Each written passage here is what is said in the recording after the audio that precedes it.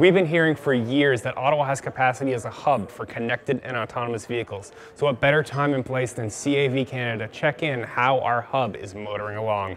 That's this week on Techopia Live.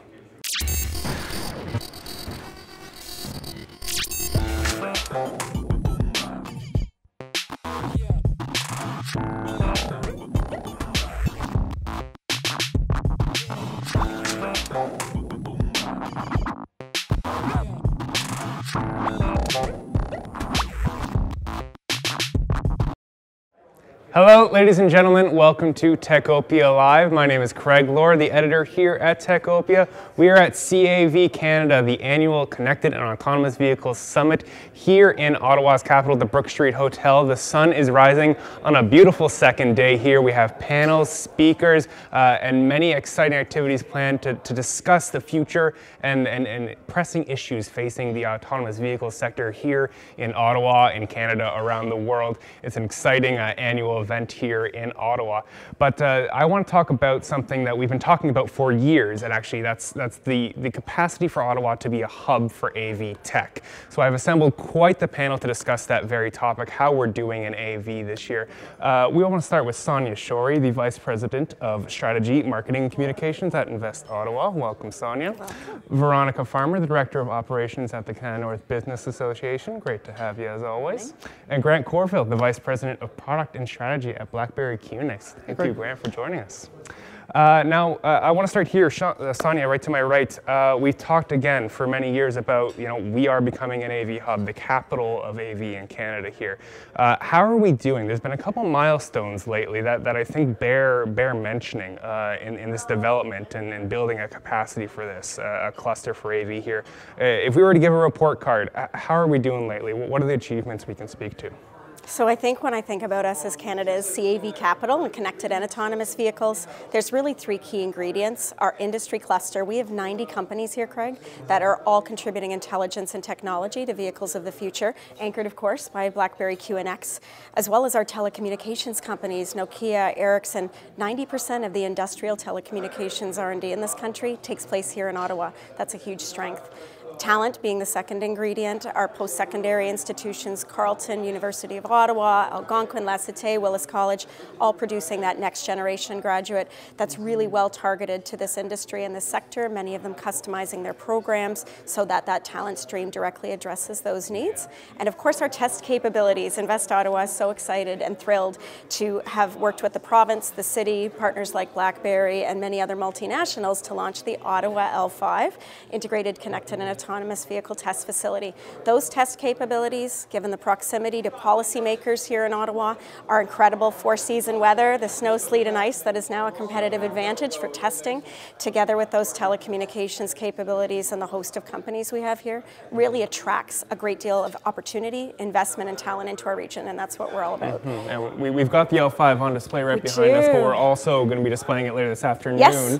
People are going to go down and actually see some of the action at the L5 site. We will be. We're bringing 200 participants from CAV Canada down to the track and certainly celebrating some of the incredible milestones we've had recently, including the Ottawa L5 Origo Pod launch here in Kanata North, Canada's largest tech park, at the Marshes Golf Course. So we had hundreds of participants and community members through that shared feedback with us about their experience. Transport Canada, Invest Ottawa, gathering that data so that we can put it to work, and Origo using it to enhance the capabilities of their shuttles. Just one of the milestones here in Ottawa. So as far as the momentum in our ecosystem around CAV, I think it's incredible, and we share that story with the world very broadly. Yeah, it's exciting to talk about milestones in AV because they're often actual miles that we're going in yes. pods, around tracks, that kind of stuff. And all the learnings as part of those miles that we put to work. Yes. Veronica, as I mentioned, we're talking about being an AV hub, but why are we even caring about branding ourselves like that? There are many Kanata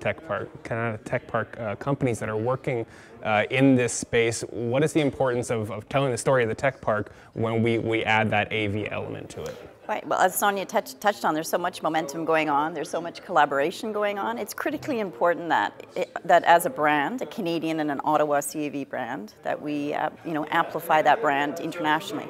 I think it's critical because we are looking for talent. We're trying to attract that world-class CAV talent, and it's important that if everybody knows, obviously, that we're here and that we are doing great great innovation and technology, that this is the place to be. Secondly, in order to attract the right kinds of companies to populate the ecosystem, to work together. And so having that brand out there and knowing that we are doing good work here in Kanata North and in Ottawa, it's important for companies internationally and nationally to know that. I think the other piece that's critically important in order to fuel drive the innovation, you'll see that innovation happens in collaboration. So we have BlackBerry QNX here, and around in our cluster here in Kanata North, we have many companies that come specifically because they want to come in close proximity to work together, to integrate, to test their technology together. And so there's this need to fuel the innovation by coming together to do that. So I think it's critically important. We have such an amazing ecosystem here. Sonia touched on the pieces that we have not only the tech, we have the talent, and we also have the testing. And these are critical pieces as we pilot more and we bring it to our citizens, that we promote that nationally and internationally, that Canada is a CAV hub. Yeah. And one of the things you were saying there, I want to pick up on and actually send that to Grant. You mentioned BlackBerry QNX being an anchor company of this cluster. We would say, Grant, what are the benefits of that, of the collaboration that Veronica was just talking about, being as part of a hub? How does BlackBerry benefit from that? Oh, it's great. I mean, you're really starting to see it grow, and just over the last few years, you've seen this huge focus on connected autonomous vehicles, technologies related to that, sensors, smart cities. It all kind of ties together. Obviously, our headquarters is right here in the Kanata Business Park. We've been in Ottawa since 1981. The core of our engineering happens right here. Our second home is now, well, the Kanata is where our headquarters is. Our second home is the L5 test track. We're there all the time. It's fantastic. And to Veronica and Sonia's points, it really takes collaboration between not just the large companies, but also small companies, governments, entrepreneurs. These kinds of events are fantastic because you got people that might not understand or know a lot about what's going on, but they see this critical mass of companies and technology and people and passion and enthusiasm. They want to be part of it, and a lot of them are coming here to find out more because there's a lot of competition, there's a lot of innovation occurring around the world, and we need to attract that talent here to Kanata, here to Ottawa, and I can tell you it's absolutely happening. We got people applying to BlackBerry QNX from around the world. Classic interview question, why are you applying here? Geez, I love what you guys are doing in autonomous technology, and when they find out more about Ottawa, they absolutely love the quality of living here in Ottawa. So it really does take that critical mass. We get asked to go do testing and whatnot quite literally around the world, and we've got what we need right here. We really do. And more companies are coming to Ottawa, and you're going to see more and more announcements of major companies coming to Ottawa.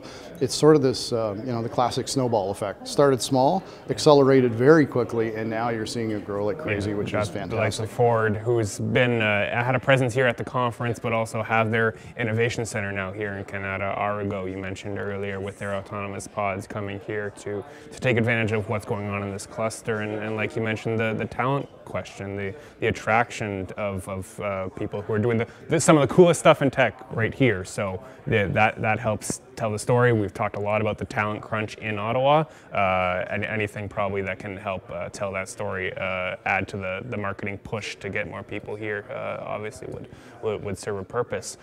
So we know where we are, we know where we've come from. I want to know next, where are we going? What in the next, and I'll go along the line here for anyone who wants to chip something in, but the next 18 to 24 months, what are we going to see in Ottawa? What do we need to see to take the AV hub to the next level? And Sonia, we'll start with you then. I think on the heels of this conference, the biggest message I've been left with is Ottawa has a tremendous opportunity to be a global leader in this space. Monica Mincerin from Century yesterday said, we're in the muddy middle, so much is evolving. We can bring all of our strengths to bear at this critical juncture in CAV industry development and have a real impact, and that's really what Invest Ottawa strives to do through the Ottawa L5. It's all about safety. The more test and validation we do, the greater the opportunity to increase safety for CAV CAV and our citizens in future. So we're looking at building out those capabilities. You know that we support entrepreneurs. We also have a global expansion team that looks to attract new companies, investment and talent into the region. We go out into the world. We have some exciting missions coming up to both Israel and Silicon Valley, where we'll be bringing companies to connect them in with potential customers, investors, and suppliers. So very exciting on that front. We also have some big announcements coming up in the next few weeks. So a teaser, lots of intrigue, where there'll be new companies that will be joining us that will complement our ecosystem, to Veronica's point, building up that cluster, and hopefully some new collaborators for companies like BlackBerry, QNX, and others. There's never any shortage of There's never any shortage of adventure or excitement. We're always in this waiting ecosystem. for the next one. Veronica, anything for you? Well, I think given the success of the CAV conference this year, given the programming that we've had, I think probably one of the next steps, particularly for Kanata North Business Association and Invest Ottawa, is we will actually begin to plan next year's conference. We've also had so many people indicating their interest to not only speak but to attend again, and we can really see another dimension of how we might be able to prepare this conference to be even better than it has been this year. So I think that's an important piece, because I think we have to have a centerpiece, an opportunity for these innovators and to come together and share their experiences and learn their insights, all of this. Yeah. So I think we'll begin planning for next year. year. For the fifth edition, I believe, of CAV Canada. It's been growing every year, like you said. So right. Obviously, where does it go next is a great question to see and stay tuned for. And Grant, either for the hub itself or BlackBerry, QNX, what are you looking forward to the next couple of years?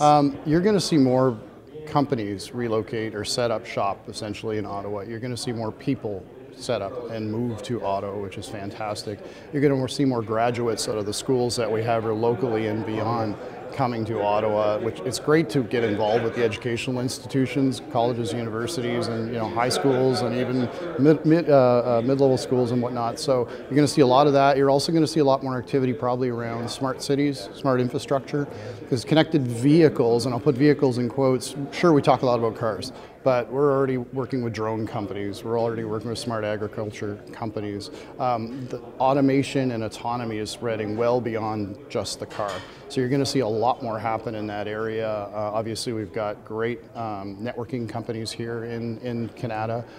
So we're going to be networking essentially all of these connected devices. But I think in the next couple of years, you're going to see the acceleration of innovation around cars, vehicles in general, but then also smart infrastructure and smart cities. And again, we're perfectly suited to be able to innovate in that area, capitalize on that area, and it's all related. And I think we've got all the core pieces right here. Absolutely, yeah, and great points to mention. Connected vehicles are connected to something. Right, so, exactly. The development of the smart city, Ottawa has many initiatives that they're working on right now, in conjunction, of course, with Invest Ottawa, L5, all that. So, paying attention to what else outside the car develops here in Ottawa, that'll be exciting to follow as well, Grant. So thanks for mentioning And just that. building on that, major players from around the world are calling us. They're coming to Ottawa. We just had a precision agriculture delegation with John Deere, the likes of the big players from the agriculture sector, the police chiefs, associations from across Canada recently here, safety and security organizations, GM and Uber were on our track exploring all the different capabilities this week. We're getting a lot of attention. We're raising the visibility of Ottawa together, and it's critically important for that new opportunity. Names that everyone knows. Names that everyone knows. They're the big players, John they're the Deere, flagships. Uber, Yes, exactly. we're excited. So to all three of you, thank you so much for joining us for this special edition from CAV Canada. I can smell the breakfast already, so I won't hold you back from it too much longer. I'll just take a quick moment to thank some of our sponsors without whom Techopia Live would not be possible. I want to start with Number Crunch, offering virtual CFO services to SaaS firms. There's TD Bank, offering specialized programs for tech firms. There's Pearlie Robertson, Hill & McDougall, a leader in business and tech law. There's the University of Ottawa, Faculty of Engineering, creating the next generation of technical talent. There's Stratford Managers, offering services to help you scale up your tech venture. And KRP Properties, offering so much more than just space. Now, I just want to remind you, Techopia Live is not just this fantastic show. We are also available on obj.ca/Techopia with daily articles covering Ottawa's tech scene. You can follow us on social, on Facebook and Twitter at TechopiaOTT. And if you're watching us on YouTube, please leave us a like and a comment and subscribe. And if you if you would like to see more of our weekly tech interviews. Apart from that, I just want to thank you very much for joining us for this latest episode of Techopia Live. I want to thank our wonderful panel for joining us from CAV Canada, and we'll see you next week for the next episode. Hope to see you then.